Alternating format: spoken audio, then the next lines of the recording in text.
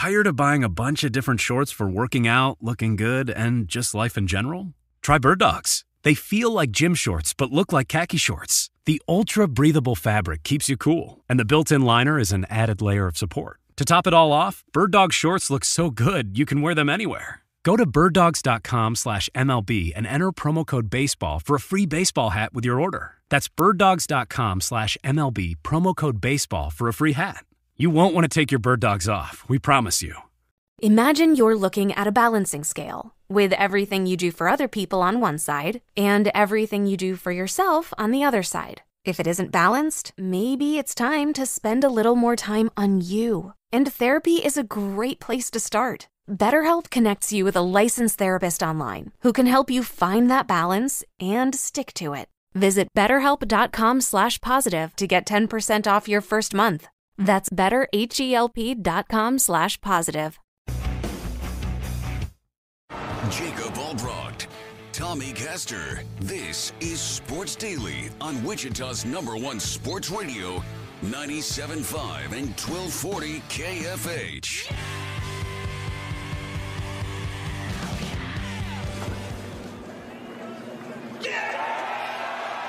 Who takes down all the stars in Los Angeles to win the United States Open.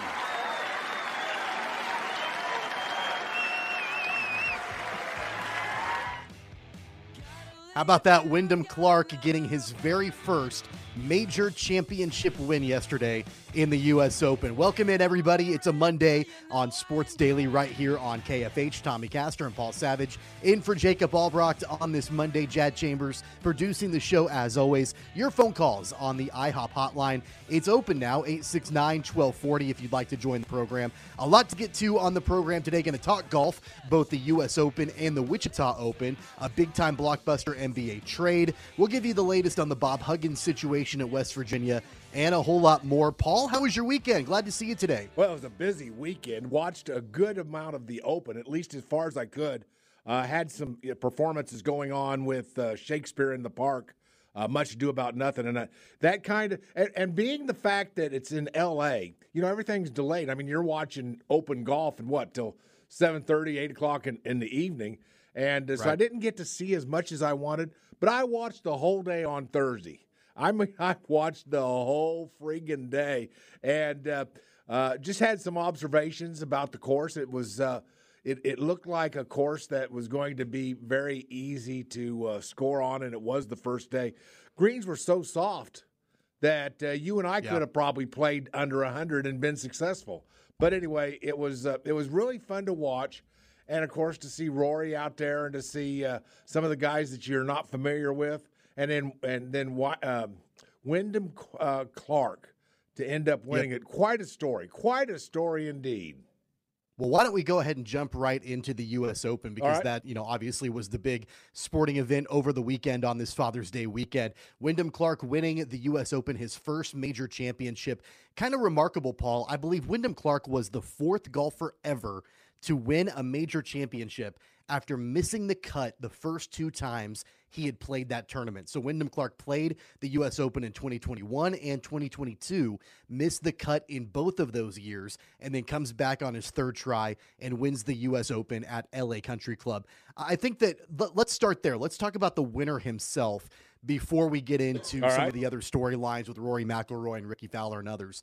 So Wyndham Clark, I think that, it was pretty impressive the way that he was able to sort of hang tight in that back nine on Sunday. There were some opportunities for him to drop a few shots and for the guys right behind him, like Rory, to come back up and challenge him. In fact, there were a couple of bogeys in that back nine, but Clark hung tough. And honestly, Paul, I think that's what I love about the U.S. Open in general. And we could talk about, the Thursday round. We can talk about, how the course was set up fairly easy on that opening day.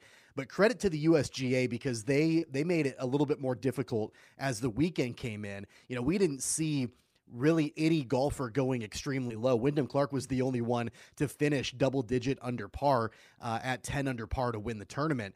But, there were some stretches there in the back nine, and that's what a U.S. Open is all about, where you can be resilient. You can, it's a battle of attrition, I called it on Thursday, because there are opportunities in any U.S. Open venue to trip up and to let other players back into it. Credit to Wyndham Clark for hanging tight and winning the entire tournament. Right. And amazingly enough, it's hard to believe that Wyndham Clark was the 293rd ranked player in the official golf rankings a year ago. 293rd, which just goes to show you what we've always talked about on this show, that as we have discussed athleticism and in particular sports, golf may be, Tommy, and you can agree with this or not, there's no right or wrong answer, but golf may be the greatest fine line between being a PGA championship winner or being, 100th on the win list. I mean, it's a fine line in the world of golf, and it's amazing how these things work for some guys. 293rd last year, a year ago, and now he's champion of the U.S. Open. It just and life changing, by the way. The pool of money on that particular tournament was $3.6 million, if my memory serves right. And it's a big purse. That's life-altering for a guy like Wyndham Clark. And so, it's really cool to see. That's what this tournament is all about. He's got a fun story, or not really a fun story, but an intriguing story, backstory with his life, from Denver. So I'm sure that you got behind him, Paul, because he's from Colorado, and I know how big of a fan you are of that state. So he's from Denver, I believe he went to college at Oregon, I believe. I think he was an Oregon Duck. Quack. And then, has played on the PGA Tour for a few years now, again, breaking through for his first major championship. And it was really, I think, inspiring to watch his story with his mother, who passed away from breast cancer when he was in college, and, dedicating that victory to her. The one thing I like about Wyndham Clark, and you mentioned that fine line, Paul, in the world of golf between being a winner and not being a winner, I think some of that has to do with the way that you carry yourself, the confidence that you have in your game. I mean, there's so much mental that goes into being a champion in the game of golf. And Wyndham Clark, I think that's what propelled him over the edge. Like I mentioned before, there were multiple opportunities for him to fall apart and for the wheels to come off. Right. And I think it was that mental fortitude for him to be able to hang on, and win that tournament. And that's what we see time in and time out with players. Look at Brooks Koepka, who I think that when he's won major championships, he's had not only the physical attributes, but the mental fortitude to get it done. That leads me into the next topic when it comes to the U.S. Open. Ricky Fowler, Paul, was tied for the lead after 54 holes. And it had been a long time since we had seen Ricky Fowler even in contention for a major championship. The guy completely rebuilt his golf game. I wonder, though, and I'd love to get your thoughts on this, will we ever see Ricky Fowler win a major?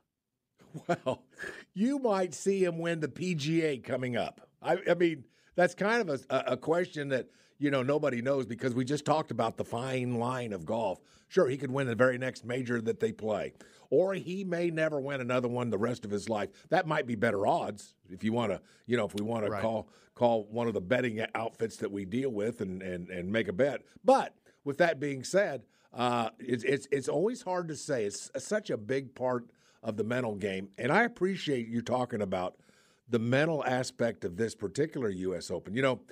Butch Harmon, as you know, is probably considered, I think, maybe the finest golfing coach to ever, coach some of the big names in the world of golf. Butch Harmon, 75% of his coaching isn't your swing, your grip, your stance, your backswing, your downswing, your head location. You know what he's about? Mental toughness, concentration. Those are the things that win in golf. And, if Butch Harmon says it, I believe it. So I like that point that you have. And Ricky Fowler is one of those that appears to me to have what it takes physically. The question is, what about that mental thing? What about, because he had a couple of holes that really hurt him. And that's the nature of U.S. Open golf, though, Tommy. That's what happens at a U.S. Open. And, of course, God made this golf course tougher with a little bit of dryness. And the greens became quicker. Greens became faster. It became harder to score.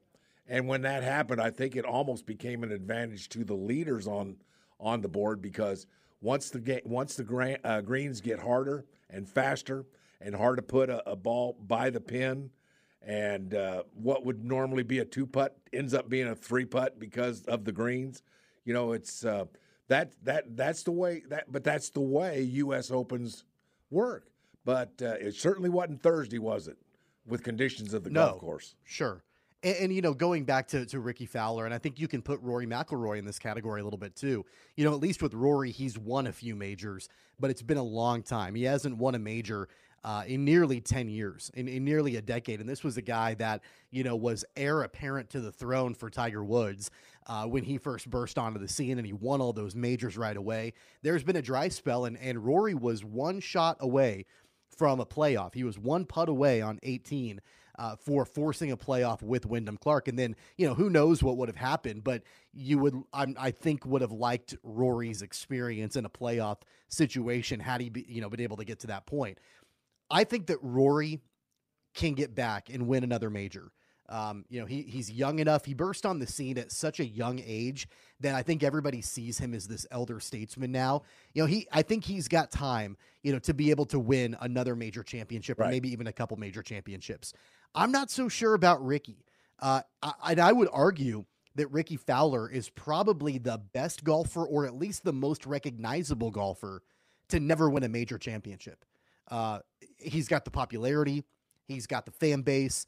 Everybody knows Ricky Fowler. Even the most casual PGA golf fans know who Ricky Fowler is. He's on TV doing commercials and all that stuff, but he's never won a major. He's won the Players Championship, but he's never won a major. And, as much as I was behind him, I want to see Ricky win a major. I want to see those players get that monkey off of their back. It's happened before. Sergio Garcia did it. Dustin Johnson did it. They had all gotten the criticisms that they had never won a major, and I wanted to see them all get theirs. Ricky's the same way. Even though he was tied for the lead after 3 rounds with Wyndham Clark, there was something in me that I just thought he's not going to be able to hang on. I don't think he has it, at least right now, to be able to break through and win a major championship. And so I wonder, and it would really honestly at this point, Paul, surprise me if we see Ricky Fowler win a major. Well, something, you're onto something there, because, I didn't really realize what I was thinking, but I was thinking to myself, well, this is Ricky Fowler over Wyndham Clark. I mean, right. Subconsciously, I think. I was actually thinking, well, Ricky Fowler. This is Ricky Fowler, for God's sakes, and he's going to overcome whatever the problems are. Isn't that funny how our minds work? And part of that is, you are correct. Ricky Fowler over the last few years has been one of the faces, not the face, but one of the faces of professional golf, and in a good thing too. But I'm kind of with you on that, and I'm trying to figure out to myself what went wrong. Well, not making shots was what didn't go. Not being able to putt, that's what went wrong. Yeah, you had a couple of blow-up holes. You've got to be able to manage that. In fact, when we had Sam Stevens on the show, you and I, a couple of weeks ago, he mentioned minimizing those errors in a U.S. Open. Bogeys are sometimes okay on a track like L.A. Country Club, but double bogeys are not. And so that's ultimately what led to the unraveling of Ricky Fowler. Real quick, I looked ahead, Paul. The next major championship is the Open, which is always fun. Link-style golf, typically in England. The favorite to win, Rory McIlroy. As of right now, the betting favorite, 7.5 to 1 odds to win the Open Championship. John Rahm right behind him, 9 to 1. Scotty Scheffler, 10 to 1. Brooks Koepka, 14 to 1. You have to go all the way down, and I know it's super difficult to defend a championship. Wyndham Clark, the defending U.S. Open Championship, to go back-to-back, is 35 to 1 odds to make it 2 in a row and win the Open Championship coming up in July. A couple more minutes, Paul, in this segment before we take a break. Let's shift gears very quickly, stay on golf, but talk about the Wichita Open. Ricky Castillo is the champion of the Wichita Open out at Crestview Country Club over the weekend, won in a playoff. This is a kid, Paul, that was in and was an NCAA champion, played at Florida, just burst onto the scene, just turned professional, comes in, wins the Wichita Open out at Crestview in a playoff. I would imagine that kind of ascent for a guy like Ricky Castillo, from going from an NCAA championship to all of a sudden winning on the Korn Ferry Tour, it wouldn't shock me one bit to see this guy on the PGA Tour very soon. Well, he certainly played well. There's no question about that. 19 under. Of course, a three-way tie, and then this was a playoff we were talking about, and winning a playoff. So, yeah, you're right. We have seen these guys where we've never heard from them again, and then we've also seen some of these guys where you start to see them all the time on the tour. So, it's hard to say. A young kid, a kid who is just out of college, but what an experience to come in and win your very, very first professional tournament that you enter. This isn't like it's his first PGA, or it's his first pro tournament, period, at any level. So that's almost fairy tale stuff. So, yeah, that is a great story, and congratulations to this young man. A week ago, wasn't it like a week ago or 2 weeks ago, he was playing for his university. So that's a really cool story. Yeah, it's a really, really quick jump for this guy, and he had rounds of 67, 62, 66, and 66 for 19 under par. I think that's about on par, I would say, for the way that Crestview plays typically during the Wichita Open. But it was that second round 62 for Ricky Castillo that really propelled him into victory. Of course, got into that playoff with two other players, won the playoff. It only took one hole for him to win that playoff with a short par putt to win the tournament. Congratulations to Ricky Castillo, and also congratulations to the Wichita Open staff for putting on a stellar tournament. Tournament director Dusty Buell, in his first year, did a great job. I was out there on Friday afternoon on the 18th green.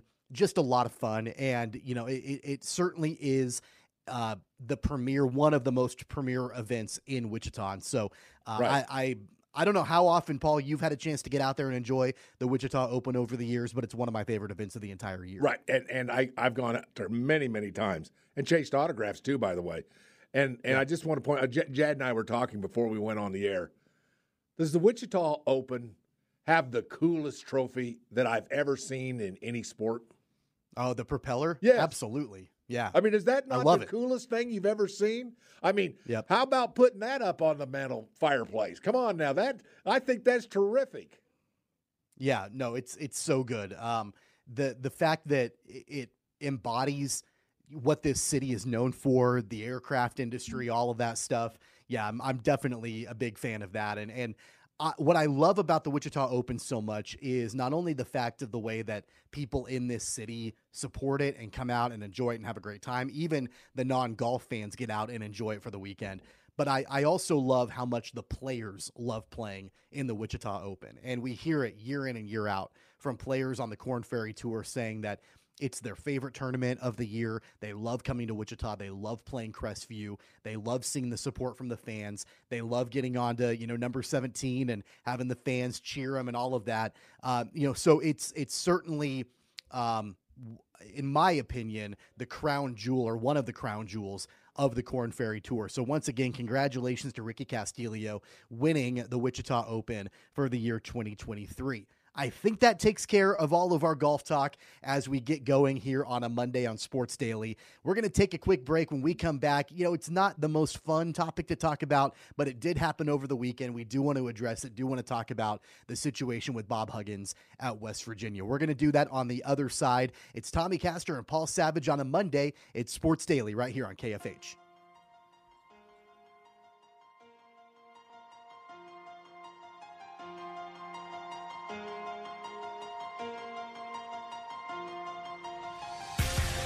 What you watch depends on what kind of mood you're in. Sometimes you're craving comedies like Friends or South Park, and sometimes you're more into dramas like HBO's Succession and House of the Dragon. There's also cooking shows like Chopped and Beat Bobby Flay, and even movies like The Lord of the Rings and Shazam! Fury of the Gods. Well, Max is the streaming destination that has the best of entertainment for whatever mood you're in anytime. And plans start at as little as $9.99 a month. Max, the one to watch. Subscription required. Visit Max.com. Looking for an adventure? Find yours in a Toyota truck. Like a Tacoma, the ultimate off-road machine. With available crawl control, you'll tackle anything in your way. Or an electrified Tundra with more power than ever before and a spacious high-tech cabin that puts you in charge. Or go with the legendary 4Runner, always reliable and durable over the toughest terrain. No matter your adventure, Toyota has you covered. Visit buyatoyota.com for more, and let's go places. I would suit up in my uniform, and you're going out on patrol. What are we going to do tonight? Well, we're going to rob some drug dealers, and I know how to do it really well. Listen to and follow The Set, an Odyssey Originals documentary podcast series, available now on the Odyssey app or wherever you get your shows. I'm not a bad guy, man, but I loved being that dirty.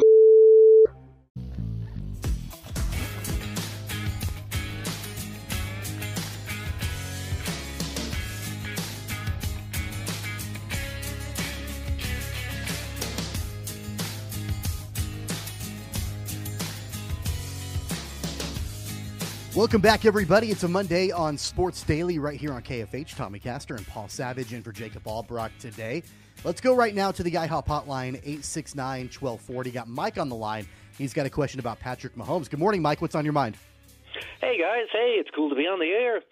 What chances do you guys think that what's that? I said for sure. Go ahead. Oh, thanks. I love your show, guys. Hey, Thanks. what chances do you guys think that someday Patrick Mahomes will have as many Super Bowl rings as Tom Brady currently has? What do you guys think? That's a good question. I mean, I obviously, Mike, we're looking at, he's got 2 Super Bowl rings right now. He is, in his mid to late 20s. I think it's going to depend upon how long he plays. Certainly on that path right now. But that's a pretty tall task to ask for, right? Brady's got several more than Mahomes does right now. So it's going to be a process. There is, quite a bit of work, I think, that needs to be done with the team around him. Of course, Chris Jones, that's the big topic right now, Paul, when you look at the Kansas City Chiefs and the fact that there's not a deal done yet for Chris Jones and, conversations about that with Brett Veach and what that looks like. But I think that, of course, we all know that it's more than just the quarterback. Even though Mahomes is incredible and amazing, you got to have some of those other foundational pieces. So, Paul, I don't know how much you followed, and Mike, thanks for the call and thanks for the question. I don't know how much you followed, Paul, this story with Chris Jones and, whether or not a deal is going to get done with him anytime soon. But he has not reported to minicamp yet. Does that concern you at all? Well, that's a great question, but let's not overlook Mike's question. That's a fascinating question. Will Patrick Mahomes have as many rings as Tom Brady? And to answer Mike's question before we go on to Sure. signees and guys that to Chris Jones, for instance, and guys that need to be signed. Before we go on to that, at first blood check, are you kidding? The chances of that happening are slim to none. And yet I think to myself, well, hold on. If this guy stays healthy, if he doesn't have any health problems or catastrophic type injuries, and I mean, what I'm talking about is knee injuries and shoulder injuries and those kind of things. And if he has none of those, and the Chiefs continue, and it looks like they want to continue to keep great players around Patrick Mahomes, and the fact that player after player after player, particularly receivers, want to play with Mahomes, yes, I'm going out on a limb. Yes, Patrick Mahomes will have more Super Bowl rings than Tom Brady. All right. Well, fair enough, Mike. Again, thanks for the question. Thanks for the call. Appreciate you calling in and asking that. But I'd love to know your thoughts, though, Paul. Does it concern you, though, that Chris Jones has not reported to minicamp? No, because that's the game that's played. How many times we see this? I get it. I understand. How do you show you're serious about wanting a new contract? Well, I don't show up to minicamp. You think that will affect Chris Jones on his ability? Are they going to teach him any new technique that's going to change his game at minicamp? What are they going to do at minicamp with Chris Jones that he doesn't already know? That he not only knows inside, but instinctually knows, because he is an instinctual player, and those are hard to find. Those guys that, they see a situation, they see an opening that's not there, but yet they know it's going to be there. Those are the kind of guys that are hard to find. They'll make this work. You think the Kansas City Chiefs want to go into the next season defending a Super Bowl, not with Chris Allen on Chris the Jones? Chris Jones yeah. on the defensive line? Of course not. You wouldn't think so. Chris Jones is, and by the way, who over the course of the last couple of seasons had said he might be the MVP? Oh, sure, you got Mahomes. But do you know how important it is to get push in the middle, on the middle of an offensive line? When you can get push and you take away the comfort area, the step-up area for a quarterback in the NFL to step up and avoid rim runners and step up into that pocket, Tommy, how important is it a guy to take that little step-up area away? Chris Jones is one of only a handful of interior defensive linemen that can do that. They will get him. They will sign him. He's going to be looking at about $30 million a year is my guess. He may become the highest paid defensive lineman in the league. Won't surprise me, even going past Aaron Donald. Won't surprise me. But, yes, they're going to pay for him because he is so important. Other than Patrick Mahomes, if you said what's the second most important ingredient in this team, I would say Chris Jones. Yeah, I mean, he's a foundational player along with Mahomes and probably Travis Kelce. Right. I'm not concerned yet. I will be concerned if training camp gets underway and there still is not a deal done, just because of the nature of these things, and I don't want distractions, as you get into training camp and then into preseason and all of that. So I'm not concerned yet. I still overwhelmingly believe that something will happen and something will get done with Kansas City. There is just that tiny little shred of doubt in my mind that, I guess we'll have to wait and see. And there, I think, is a slim chance at this point that a deal doesn't get done, but we'll cross that bridge when we actually get to it. Let's shift gears here, Paul, and talk a little college basketball. Definitely not a fun conversation to have, not something that we revel in or enjoy talking about necessarily, but Bob Huggins, the legendary coach for West Virginia, spent a year at Kansas State, was at Cincinnati for a while, resigned over the weekend after getting pulled over and arrested for DUI in Pittsburgh, Pennsylvania over the weekend. It's the second controversy in less than, 2 months for Bob Huggins. Went on a radio show like 6 weeks ago and used offensive and homophobic language on the radio interview. We talked about it on this program. We talked about, the offensive language that Huggins used. He was given a punishment by the university, kind of a zero tolerance situation, suspended for a couple of games, had to pay a fine, and then was pulled over for DUI. I don't know, Paul, if you've had a chance to read the arrest report from Bob Huggins from that situation.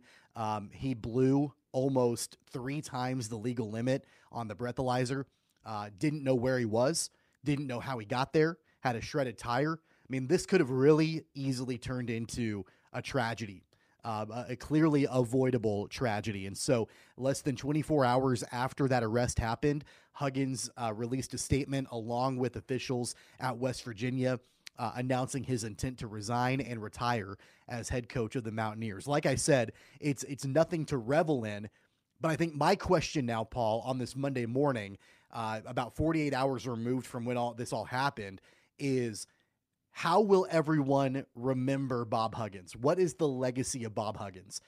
Is it what he did on the court and how good of a coach he was and that fun personality and, kind of that gruff exterior, but, was always fun to watch? Or will it be, unfortunately, these controversies that ended up derailing his career? Well, there's going to be 2 ways he's looked at. One way is going to be in the state of West Virginia, and the other is going to be in the rest of the country. Or in basketball world, I'll put it that way, maybe throughout the world, because he is a Naismith Basketball Hall of Famer, and everybody knows who he is. Even in China, they know who the Basketball Hall of Famers are. So right. With that being said, in the state of Washington, he's going to be forgiven. He is a West Virginia born and raised individual, a graduate of West Virginia. There's going to be a forgiveness for him, I predict. Now, not next week. I don't mean next week, but I'm talking about in the future. Time will heal this for the citizens and the university at West Virginia. No, it's not going to be pleasant, and it's not going to be easy to get through, but it will heal for those in West Virginia. However, go ahead. Well, I was just going to say, however, for the rest of the country, it's tough to take, partly because of 1 month ago. Do you remember one of the elements of his punishment was They're taking $1 million off his contract a year, $1 million a year less. And he agreed to that. I don't need that extra $1 million.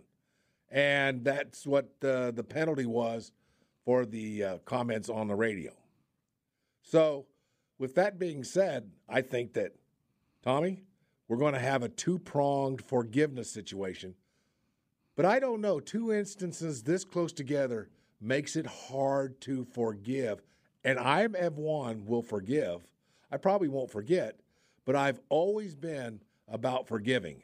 And because that makes your life better. That's just a little something, a little nugget. Nobody needs to listen to Coach Savage. What's he know? But I think it would be better to forgive him. But you don't necessarily need to forget.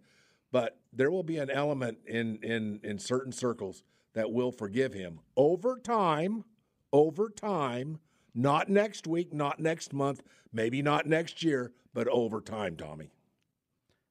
I think for me, more than anything else, I want to see Bob Huggins get the help that he needs, that he clearly needs. This is not the first drunk driving arrest that Bob Huggins has had. He had one that forced him out of his job at Cincinnati, where he had been wildly successful.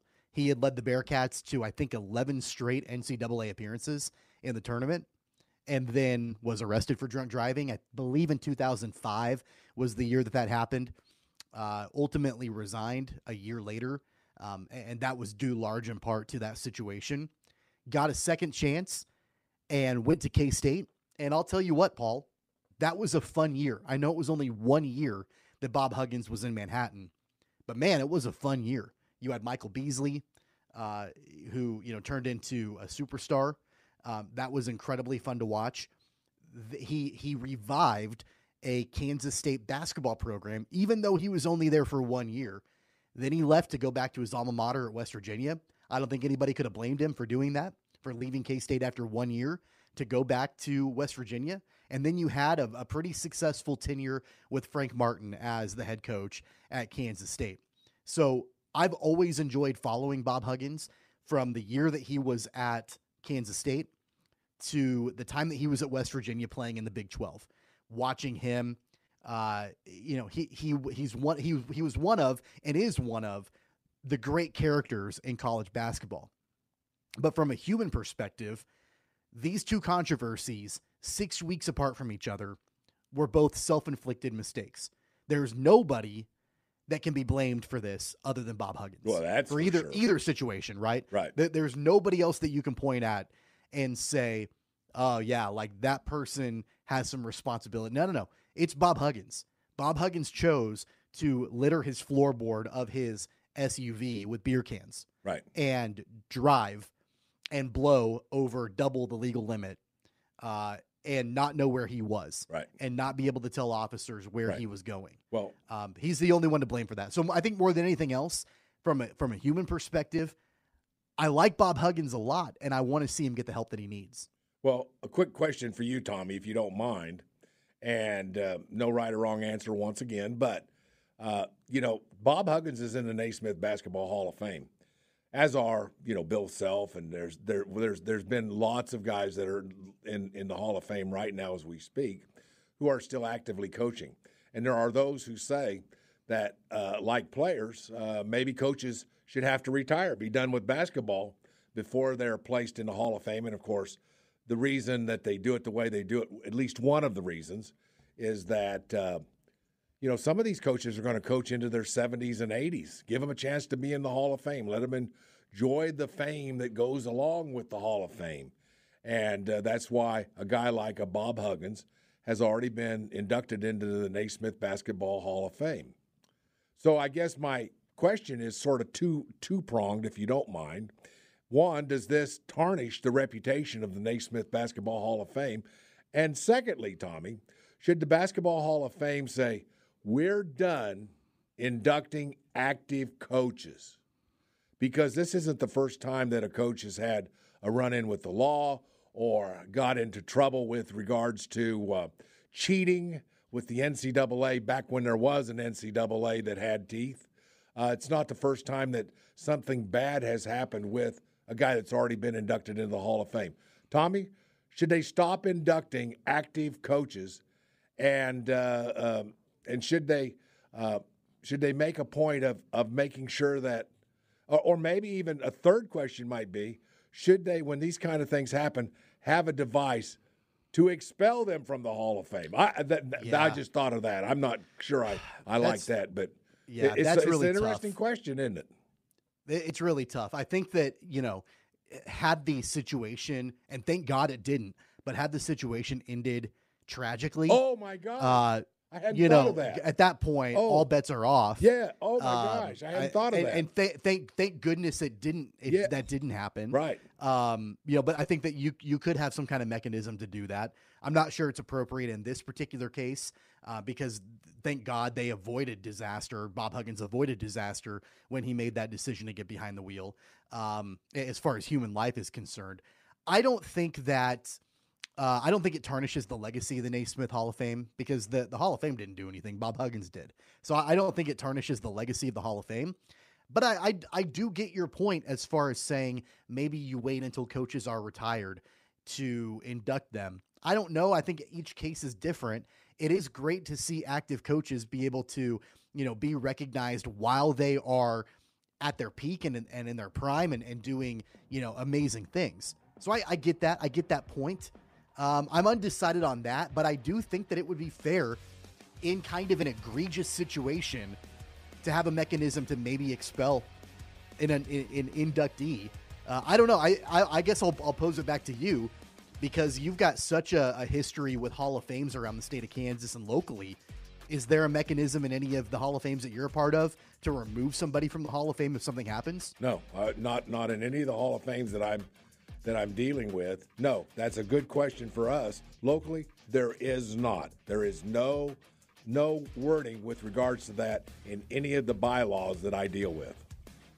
Interesting. Well, it certainly brings up that question not only with the Naismith Basketball Hall of Fame, but just Hall of Fames in general. And I know that we don't take any sort of pleasure in this. There's no joking around about it.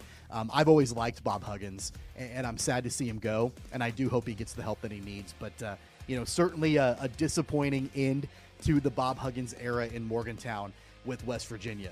We're going to take another break. When we come back on the other side, we'll do a giveaway. So get ready for that. It's coming up next right here on Sports Daily. I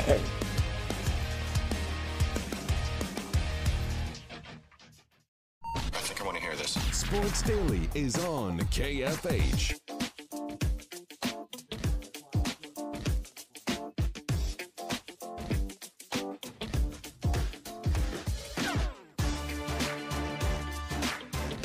Welcome back, everybody. It's a Monday right here on Sports Daily. Tommy Castor, Paul Savage, Jad Chambers producing the show. Hope all the dads out there, by the way, had a great Father's Day. I was really fortunate enough, Paul. I love playing golf, and I was fortunate enough to be able to play Prairie Dunes up in Hutchinson yesterday for Father's Day with some friends of mine, and that's such a great course. It's so much fun to play. So I got to do that in the morning, and then we had a Father's Day steak dinner last night, which was awesome.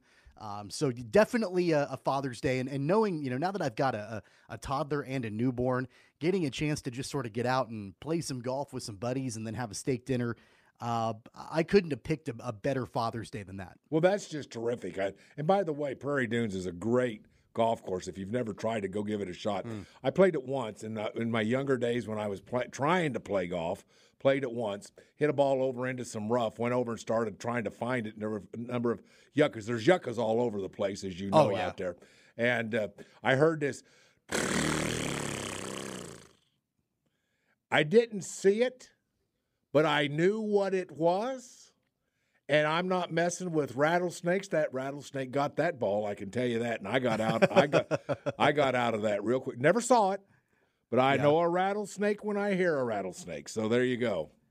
It's a very difficult and challenging golf course. Not easy. That's and right.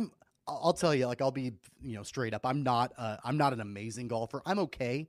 And Prairie Dunes is one of those courses that it makes even like solid golfers humble very quickly. One of the guys in my group, a good friend of mine, played college golf. The guy hits it a mile. can smash his driver. He compresses the golf ball, takes the divots, has the backspin on the wedge shots.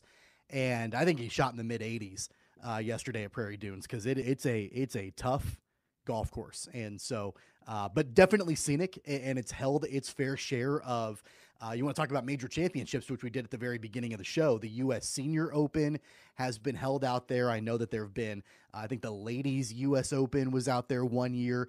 A very historic and beautiful golf course out there in Hutch. So I was fortunate enough to be able to play that golf course yesterday. The weather was great too. I mean, we couldn't have had a more perfect Sunday in June for Father's Day in general for all the dads out there for the final round of the Wichita Open. I mean, it was an absolutely gorgeous day in this part of the country. And so I think it was awesome, and hopefully all the dads out there had a great Father's Day. Yeah. How was Shakespeare, by the way? Yeah, my son for Father's Day says, Dad, I'm going to go to the Sunday night performance in Andover for your Much to Do About Nothing. So my son rode out there with me and sat around during theater call for that hour, and then stayed and watched the whole play. We had a great time. What a great Father's Day. What a great gift for me to have my son in the audience. It was a lot of fun. And by the way, Tommy, 3 more chances to see Shakespeare in the Park, Much to Do About Nothing. That'll be next week that'll be next Friday at, which one is it? It's at College Hill. And then Saturday at downtown at, what's the name of the park down there? Riverside. And then it'll be, the last one will be at Friends Church over on the west side. So there you go. There, 3 more chances to see Shakespeare in the Park, Much to Do About Nothing, which is very cool. Sort of the theme of this show on occasion. Kind of. Yeah. Kind of. Yeah. I'll understand that. I know you mentioned that your performance on Sunday was in Andover at the Capitol Federal Amphitheater. Beautiful. I'd never seen it before. I love that gosh. venue. It's so great. And speaking of the Capitol Federal Amphitheater, Odyssey and KUIN bring you Concerts in the Park, sponsored by IHOP. Free live music Fridays from 8 to 10 p.m. in Andover Central Park at the Capitol Federal Amphitheater. The address of that, by the way, is 1607 East Central Avenue in Andover. This Friday night, Across the Pond will be playing. You can bring your lawn chairs, blankets, and extra cash for the food trucks. No coolers are allowed. The gates open at 6:30 p.m. If you're looking for a fun, free event for the family, there's a playground right there for the kids. There's the amphitheater right there. Friday night, Across the Pond, Concerts in the Park, sponsored by IHOP, sponsored by Odyssey, and our sister station, KEYN. Before we take another break and get into hour number 2, let's do a giveaway, Paul. Yeah. The Wichita Wind Surge finally back in Wichita. They've been on the road for the last couple of weeks. They're back in town this week. We've got a pair of vouchers for tickets to see any Wind Surge game, a home game of your choice. We'll do that right now. We'll take caller number 1 on the IHOP hotline, 869-1240. If you want to go see the Wind Surge for any home game this season, be caller 1 right now. Jad will take your call at 869-1240. We're going to take a break. On the other side, we'll kick off hour number 2 with some NBA talk. It's on the way for you next on Sports Daily.